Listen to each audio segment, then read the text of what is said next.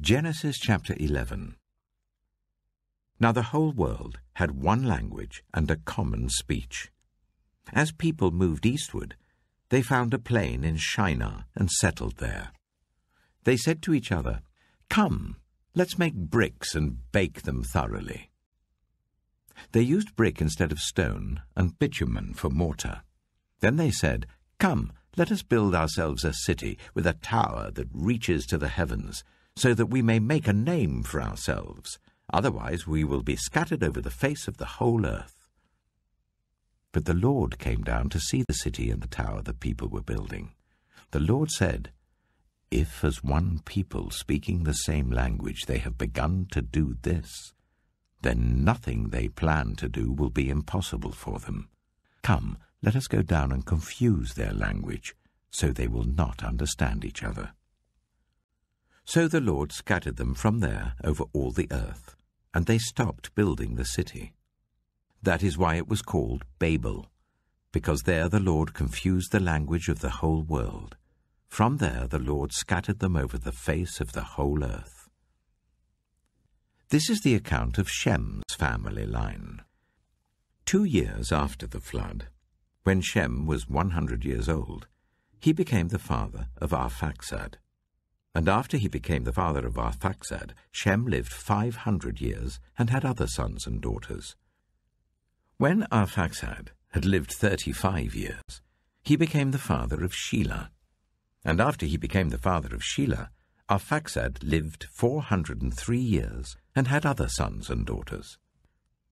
When Shelah had lived 30 years, he became the father of Eber. And after he became the father of Eber, Shelah lived 403 years and had other sons and daughters. When Eber had lived 34 years, he became the father of Peleg. And after he became the father of Peleg, Eber lived 430 years and had other sons and daughters. When Peleg had lived 30 years, he became the father of Reu. And after he became the father of Reu, Peleg lived 209 years and had other sons and daughters. When Reu had lived 32 years, he became the father of Serug. And after he became the father of Serug, Reu lived 207 years and had other sons and daughters.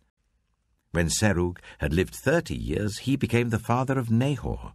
And after he became the father of Nahor, Serug lived 200 years and had other sons and daughters. When Nahor had lived 29 years, he became the father of Terah.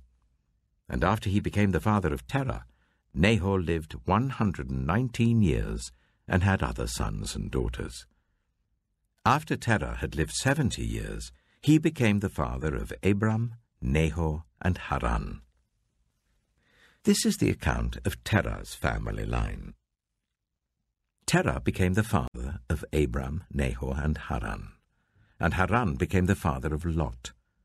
While his father Terah was still alive, Haran died in Ur of the Chaldeans in the land of his birth. Abram and Nahor both married. The name of Abram's wife was Sarai, and the name of Nahor's wife was Milcah. She was the daughter of Haran, the father of both Milcah and Iscah. Now Sarai was childless because she was not able to conceive. Terah took his son Abram, his grandson Lot, son of Haran, and his daughter-in-law Sarai, the wife of his son Abram, and together they set out from Ur of the Chaldeans to go to Canaan. But when they came to Haran, they settled there. Terah lived 205 years, and he died in Haran.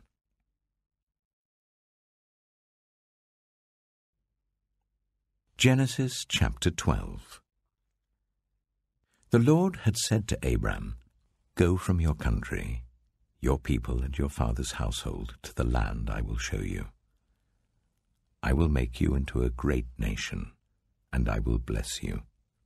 I will make your name great, and you will be a blessing. I will bless those who bless you, and whoever curses you I will curse, and all peoples on earth will be blessed through you."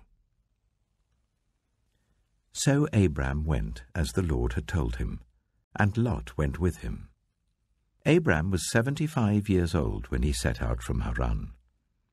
He took his wife Sarai, his nephew Lot, all the possessions they had accumulated, and the people they had acquired in Haran, and they set out for the land of Canaan, and they arrived there. Abram travelled through the land as far as the site of the great tree of Moreh at Shechem. At that time the Canaanites were in the land. The Lord appeared to Abram and said, "To your offspring I will give this land." So he built an altar there to the Lord who had appeared to him. From there he went on toward the hills east of Bethel and pitched his tent, with Bethel on the west and Ai on the east. There he built an altar to the Lord and called on the name of the Lord. Then Abram set out and continued toward the Negev. Now there was a famine in the land, and Abram went down to Egypt to live there for a while because the famine was severe. As he was about to enter Egypt, he said to his wife Sarai, "I know what a beautiful woman you are. When the Egyptians see you, they will say, 'This is his wife.' Then they will kill me, but will let you live. Say you are my sister, so that I will be treated well for your sake, and my life will be spared because of you." When Abram came to Egypt, the Egyptians saw that Sarai was a very beautiful woman. And when Pharaoh's officials saw her, they praised her to Pharaoh, and she was taken into his palace. He treated Abram well for her sake, and Abram acquired sheep and cattle, male and female donkeys, male and female servants, and camels. But the Lord inflicted serious diseases on Pharaoh and his household because of Abram's wife Sarai. So Pharaoh summoned Abram. "What have you done to me?" he said. "Why didn't you tell me she was your wife? Why did you say, 'She is my sister,' so that I took her to be my wife? Now then, here is your wife. Take her and go." Then Pharaoh gave orders about Abram to his men, and they sent him on his way with his wife and everything he had.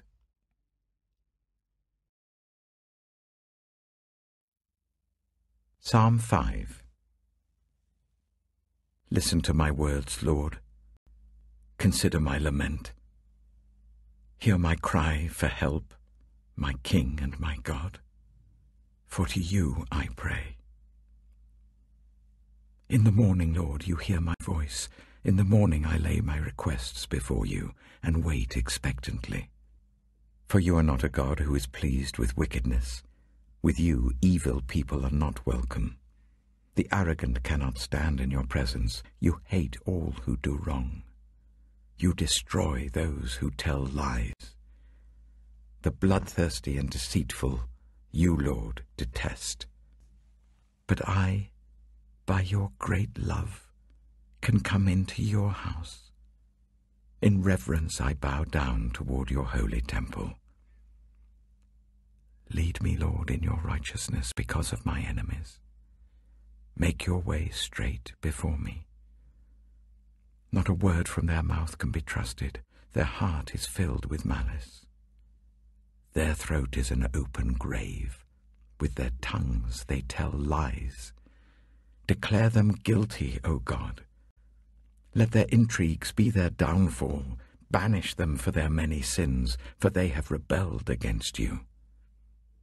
But let all who take refuge in you be glad. Let them ever sing for joy. Spread your protection over them, that those who love your name may rejoice in you. Surely, Lord, you bless the righteous. You surround them with your favor, as with a shield.